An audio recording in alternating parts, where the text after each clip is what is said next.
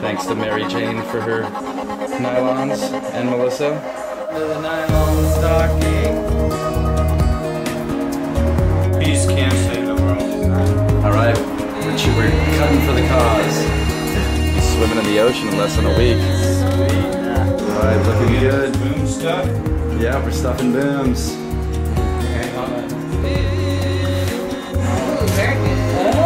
Very nice. Wow. We're stuffing nylon stockings from sexy babes, and we are going to send this down to the Gulf. We've got volunteers in Louisiana, Mississippi, Alabama, and Florida that are going to be accepting all of the booms. We're going to make these natural fiber hair booms. It's going to be all, look at all that hair. This is awesome. And we're going to line all of the wetlands and the estuaries with all of the hair mats. Looking good. Nice. Check that out. Yeah, get this meal to everybody. We gotta do it. More of it. Sort of whale. Whale mats.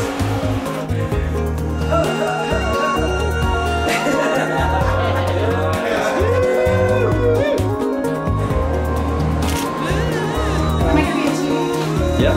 Only dancing. Only dancing. All right.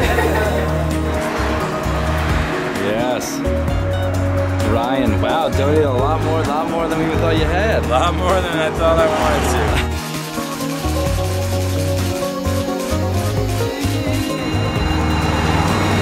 Yeah. Nice, excellent. Thanks, Kevin. Yeah.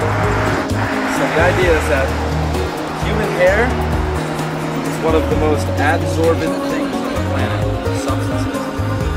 By adsorb, I mean it's not absorb, it doesn't absorb it, but it's adsorb means it sticks to it. So that's why you have to take showers every other day, is because hair is really sticks, adsorbs the oil from the air.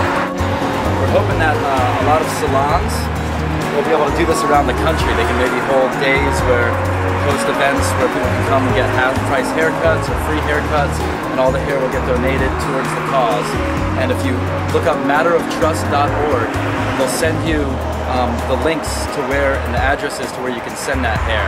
And hopefully you can make the booms already at home so you can send it straight down and it can be used right off the bat. At this time we have to work at warlike speeds. Seriously, it's like Paul Revere going on. It's to it by sea, the oil is coming. So, like, we know that they're attacking our southern shore, and it is a monster. It's destroying everything in its path. So we have to be able to try to build barricades to try to stop that. So we do what we can. There we go. This is the representation of the fresh seawater we have.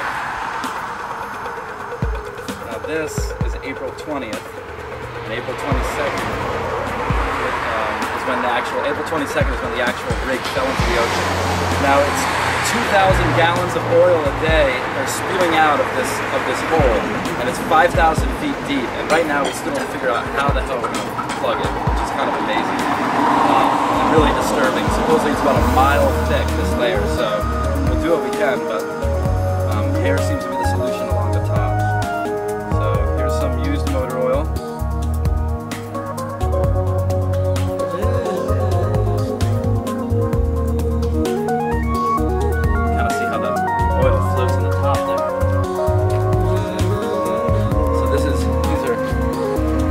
Some of the hair mats that have already been designed. We just take it, the hair, swoosh it around, see what happens.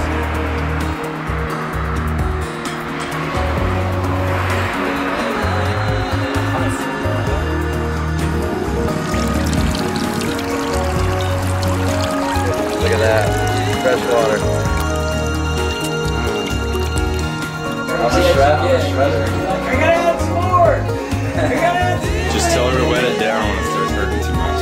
Yeah. There's a little pain involved with the shred. Get this though. We don't have to. The top here. We gotta keep doing it. So this is on here. Get the hair to squeeze the bottle. Stuffing it. There we go. Thank you, Matter of Trust. Thank you, Vera, Ryan, Kevin, and Carolina. Off of Louisiana we go.